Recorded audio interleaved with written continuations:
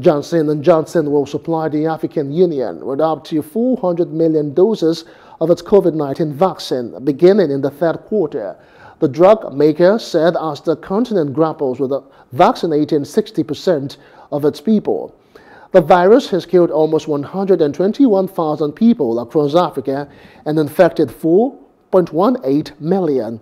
J&J unit Johnson Pharmaceutica has entered into a deal with the African Vaccine Acquisition Trust to deliver 220 million doses of its single-dose shot.